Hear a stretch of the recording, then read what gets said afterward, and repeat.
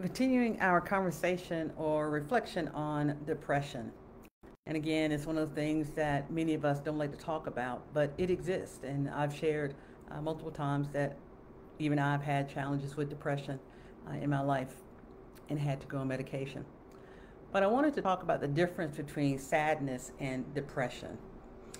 We all are sad from time to time, just like we all can get depressed from time to time. The difference is sadness is usually the result of a challenging situation or um, a difficult uh, circumstance that you've gone through at some point in time. And it's temporary.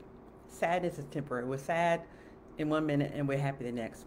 Depression can last anywhere from days to weeks to months, maybe even years. And unlike sadness, depression affects every aspect of our life. It can disrupt our job life. It causes low self-esteem. It causes us to feel like we're unworthy. We convince ourselves that there's no hope in anything that we do. That's depression.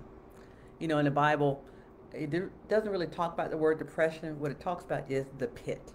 And I'm sure for those of you who have looked through the Bible from time to time, you've seen where there have been references to the pit and being in a place where there's sadness and in the pit. And David, who wrote many of the Psalms, understood being in this place of depression or the pit, as well as what it feels like to be in a place of thankfulness. Listen to what he says in Psalm 42, verses 10 and 11. He said, I say to my God, why have you forgotten me?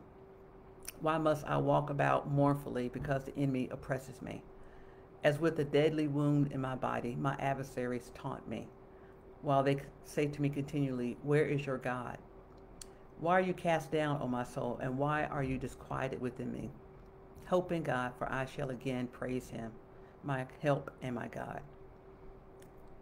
David understood that being in the pit, being depressed, even though it may last a long time, is something that we can get through or have God help us overcome.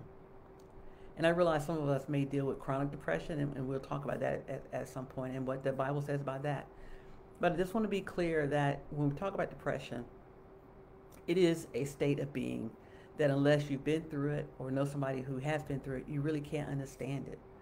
And many people think it's just sadness and get over it, but that's really not the case. Sometimes depression can last, as I said before, for years. But even though we're in that pit, we also have to remind ourselves that no matter where we are, God is still with us.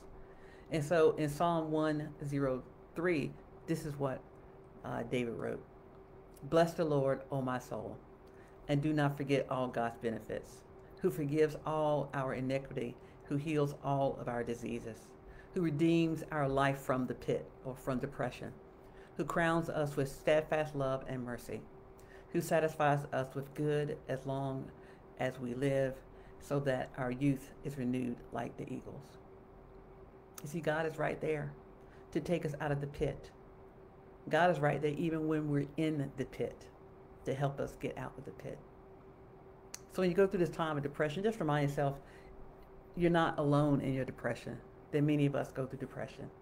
That many of us deal with depression on a regular basis. And that it is a real emotion. And it's an emotion and a state of being that God can help all of us through. Or when we are in the midst of it, can help us be right there in the midst of it, no matter what's going on. Know God loves you and know that God is there for you to lean on, and God is there to carry you through anything you go through in your life. Take care and join me again on our next reflection on depression. Bye-bye.